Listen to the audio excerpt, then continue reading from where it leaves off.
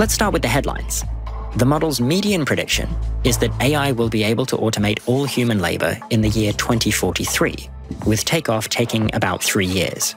So in this scenario, 20% of current human labor would be automatable by 2040, and 100% would be automatable in 2043. This is only the middle of a very broad range of possibilities, however. The model gives a 10% chance that 100% AI comes before 2030, and a 10% chance that it comes after 2100. For takeoff speed, there's a 10% chance that it takes less than 10 months, and a 10% chance it takes more than 12 years. On the takeoffspeeds.com website, you can rerun the model using different values for the inputs.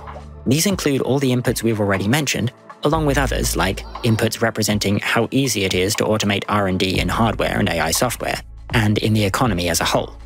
There are a few major takeaways from Davidson's model, even beyond the specific dates for AI milestones. One is the answer to this work's original motivating question.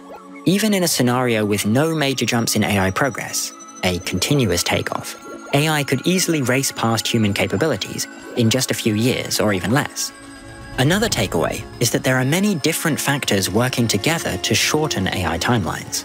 These include increasing investment as AI continues to improve, the ability of AI to speed up further AI development even before it reaches human-level capabilities, rapid progress in AI algorithms, and the fact that training an AI takes much more compute than running it does.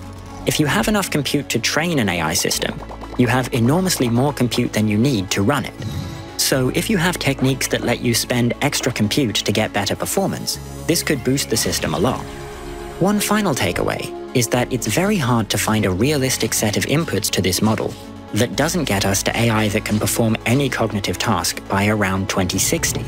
Even if AI progress in general is slower than we expect, and reaching human capabilities is a harder task for AI than we expect, it's very unlikely that world-changing AI systems are more than a few decades away.